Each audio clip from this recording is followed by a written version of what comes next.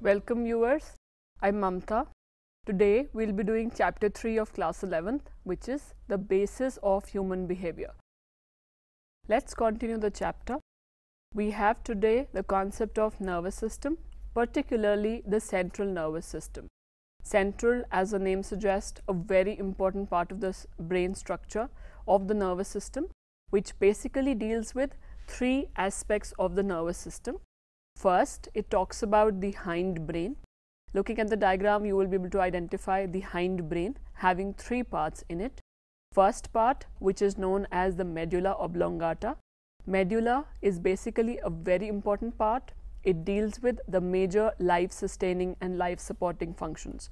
All the vital automatic functions, involuntary internal functions are supported by this very important structure of the brain known as the medulla oblongata.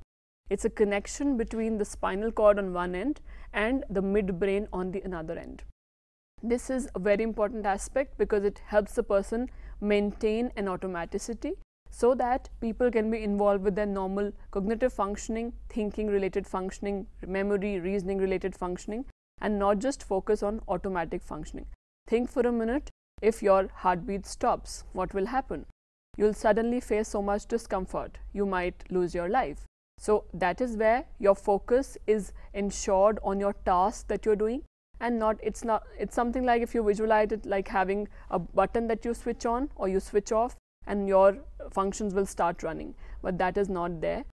It is basically automatic. That is the difference. It's a machine which is working but on its own, regulated by the medulla. Second part is known as the pons. Now very interesting part because it is dealing with a connection again. One side we have the medulla and the other side we have the midbrain. So pons has a very important part dealing with the fact, it tries and controls a lot of functions actually. One is dealing with the sleeping mechanism, the dreaming mechanism. Research has shown that pons is associated with. It even controls the respiratory mechanism of people. It also controls the internal mechanisms of the body. So in a way, pons is a part of the brain, hindbrain, which is very important again in controlling various kinds of function, very different kinds of functions actually. Third part is again a very interesting part known as cerebellum. Now this part, cerebrum as such, is actually a motor part because if we talk about riding a bicycle, driving a bike, it could be dancing. Any motor function, any memory associated with the motor function is controlled by the cerebrum. Now this part basically deals with a lot of functions of motor coordination. So if a person is not able to maintain a balance, that's because of this particular part. If a person is not able to have equilibrium in the body, a balance in the body, so let's say while walking, I'm not able to maintain a stiff posture, my brain is not giving me the right message to the hands or to the legs to take a step, the next step, then there is a problem with this motor part of the brain. Next we have the midbrain. Now the midbrain basically tries and controls through the reticular activating system, the RAS, which is basically dealing with the arousal and sleep mechanism. So we fall off to sleep because of this RAS system, reticular activating system, and we are alert when we are doing a particular task. We are aware, we are attentive. That's because of the system known as a RAS. Third part of the nervous system, the central nervous system, is known as this frontal brain. Now this is the forebrain which comprises of different important parts rather. The forebrain is in fact the most important and the most developed, which makes humans very, very intelligent. Now for the forebrain, the first and the most important part we have is known as the hypothalamus. Now hypothalamus is actually a very small part but has a major function. In fact, it can be also called as a small brain in itself. It has so many functions which are so important. First major function, it controls your motivation level. If I don't feel like doing anything, I'm not interested in something, I am not able to maintain my energy for a particular task, there is a problem with the motivation, which hypothalamus controls. Hypothalamus also controls major, it's like it controls the pituitary or the master gland. So basically then hypothalamus controls all the hormonal secretions in the body. It regulates that. So think about how important hypothalamus is. It also controls the internal homeostasis, which basically means the body is working in a system of balance, of checks and balances. This system internally is controlled by the hypothalamus. Think about a time if you're not able to sweat. When we are in the AC, sitting in the AC, we are not sweating. So when we move out of the AC, suddenly we start sweating. So that is just to balance out the over sweating, is just to balance out the lack of sweating earlier. That's a body's homeostasis, or the body's balance or equilibrium, which is maintained by the hypothalamus. It also controls the emotional part of our behavior. So basically, whenever we are feeling, let's say, too sleepy, or we are not feeling like getting up, that is again controlled by the hypothalamus. So our basic needs, let's say hunger, thirst, these are also controlled. The basic needs are controlled by the hypothalamus, and also the emotional aspect of our behavior. Next we have is thalamus as a part of the forebrain. You know, if you talk about forebrain, think about the word fore, that means at the front. That means it's so important because it controls our major functioning of our brain. All the higher level mental processes, all the decisions that we take, all the thinking that we do, all the logic that we use, all the reasoning, all the attention that we give to a task, all the interpretation, judgment, perception, solving a problem, all of this is done by the forebrain. So think about how important it is, particularly for the human beings, to regulate their life. So second part that we have for the forebrain is known as a thalamus. Now thalamus is a relay station. It's like a radio station which takes on information from one end and transmits it to the other end. That is the role of the thalamus. So it collects the information from the rest of the body, transmits it to the brain. That's the relay station's work. So whatever information from the stimulus comes on to the spinal cord or to the brain, it decides to which center the information has to be sent. Is it to be sent to the auditory center? Is it to be sent to any other center? What kind of processing is required? What kind of decision is to be taken? That's what thalamus role is. And also it tries to control the autonomic systems of the body. Again, like the pawns, the internal mechanisms of the body, the automatic functions is what it controls also. Third aspect of the forebrain is a very important feature known as the limbic system. Now the limbic system works in coordination with the hypothalamus. It has two parts. One part which controls the emotions aspect, which is known as the amygdala. The other part known as the hippocampus, which is controlling the memory part. So all the long-term memory is stored in the hippocampus, whereas all the emotional aspects of the mind is stored in the amygdala. Now it works in coordination with the hypothalamus, and it tries and controls the aspect of all the major functions of the body also. Then we move on to the next part, which is a very, very important part in the brain functioning and the most important part of the forebrain also, known as the cerebrum.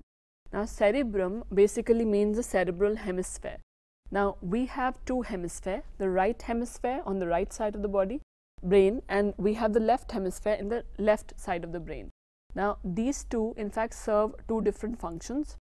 The right one is meant for all the artistic abilities, the spatial abilities, all the expressive and the creative abilities. So think about people who are left-handers, their right side of the brain is functioning. Left side of the body is functioning and right side of the brain is functioning. It works in opposition. Similarly, most of the people who are right-handers, their left side of the brain is functioning, left cerebral hemisphere is functioning. Now, most of the people, because they are right-handers, they are using the right side of their body and the brain, but the left side of their brain. So, such people in fact are very comfortable with everything, but the beauty of it all is when we talk about the left-handers, in fact, a lot of times in society, people are discouraged to be left-handers, saying that, you know, if you eat from a left hand or if you write from a left hand, it doesn't really look good. You don't gel with other people, you don't, are in association with the way other people behave. But in fact, such tendency should be encouraged, because a left-hander basically means that the right side of the brain is functioning very well, the spatial ability is functioning very well, the creative ability is functioning very well, the artistic ability is functioning very well. And if such children are discouraged from their natural tendency to use the left part of their body, they in fact develop a problem. They might end up being slow learners. They might affect the development of their brain. They might affect their intelligence level. And they are much more intelligent because both the sides of the brain are functioning. Obviously, when we talk about language development, which is there in most of the people who are right-handers, working with the left side of the brain. So left side deals with the language development, right side deals with artistic abilities. So for the left-handers, both the sides are functioning. That's why children should not be discouraged or stopped from using their left side of their body, because it encourages the development of both the sides. In fact, even if you want to develop the left side of your body, you can write with the left hand. Obviously, you will not be able to write perfectly like a left-hander, but that will develop the right side of your brain, which is artistic or creative. You can try that, it really helps. Okay, this aspect of the forebrain, which we call as a cerebral hemisphere, the two hemispheres are joined together by corpus callosum. There's a myelinated sheath, myelinated neurons, which are a part of, it's like a bridge which is bridging the two hemispheres, the right and the left hemisphere. Now we have four important lobes in this part.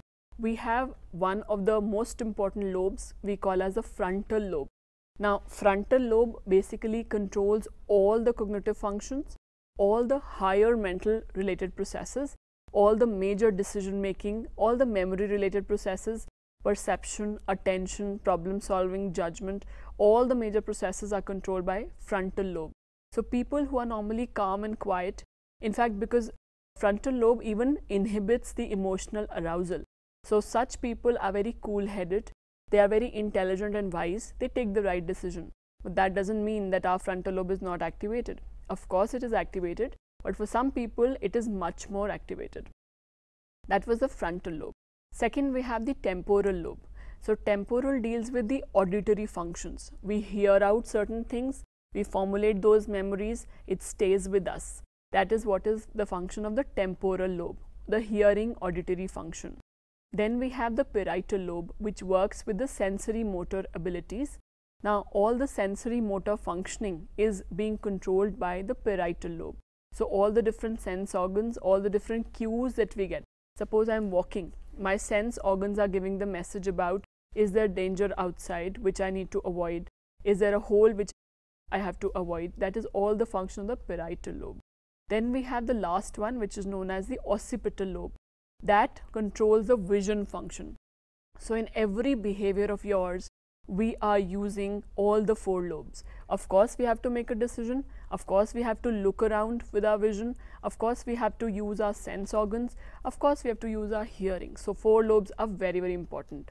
Last concept that we have is the spinal cord. Now, spinal cord as such has two major functions. One is compiling the information from the rest of the sense organs and then passing it out to the brain.